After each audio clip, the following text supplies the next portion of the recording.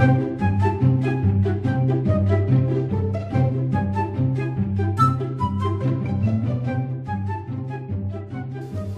name is Blom. I'm the owner of Venison.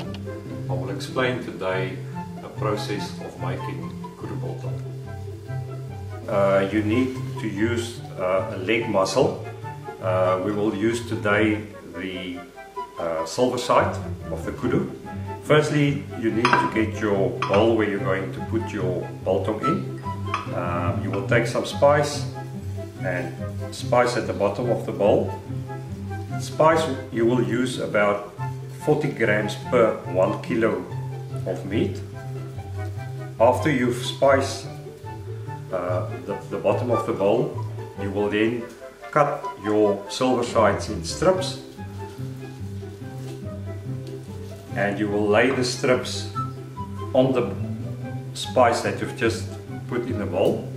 You will cut another strip, and you will do it then layer by layer. After you've put all your Biltong strips in, you will then take some vinegar. You use around about 25 milliliter to 50 milliliter per kilo of meat. So you will just splash some vinegar on the Biltong strips. After you've put the vinegar on, you will then take your spice and spice your Biltong.